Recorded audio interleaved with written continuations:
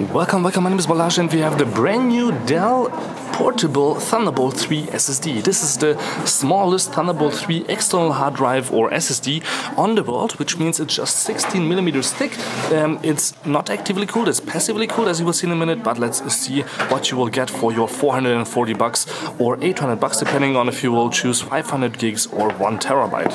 So you can see it has a speed of up to 2650 megabytes per second. That's not megabit, byte. So 2.5 gigs per second is what you can transfer here, thanks to the obviously built-in fast NVMe SSD, I would guess. Let me put this to the side. What else you will get in the box is a cable and probably even more cables.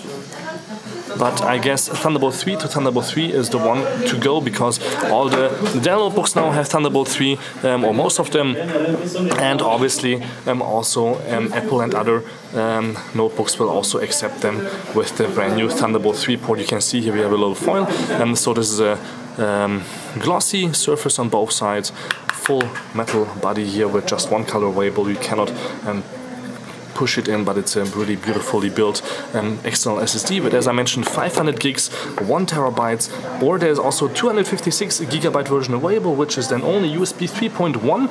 So that's obviously a little bit slower, but this is one of the more exciting devices here, the SD1 T0500 or T1000, obviously for the 1 terabyte. Here the brand new Thunderbolt 3 SSD by Dell. Thank you much for tuning in. Don't forget to subscribe. This was just a really short overview and unboxing. More about this device you will know about the end of February when it comes to market. February 28 is the date, so pre-order it now on Dell.com or any other store that you will find it. Thank you much for tuning in again, and please subscribe.